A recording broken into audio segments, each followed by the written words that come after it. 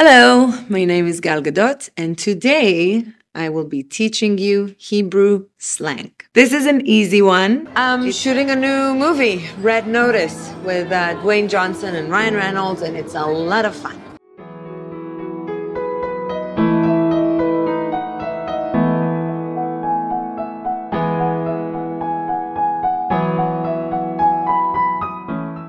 I woke up, I washed my face and all that. Then I always drink a tablespoon of apple vinegar, water, and coffee, and workout. Where'd you get this? Yeah, oh my God, it's Israeli way. chocolate. Thank you so much. I'll share. בלי עין הרע.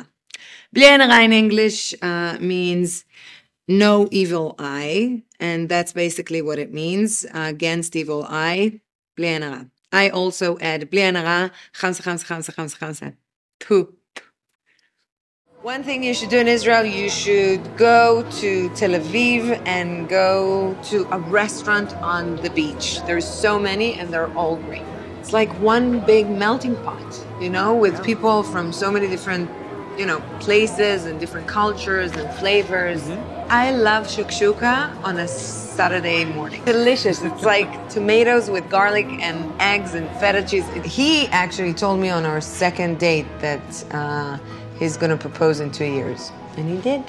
I didn't quite figure that out yet back then, but, life happened.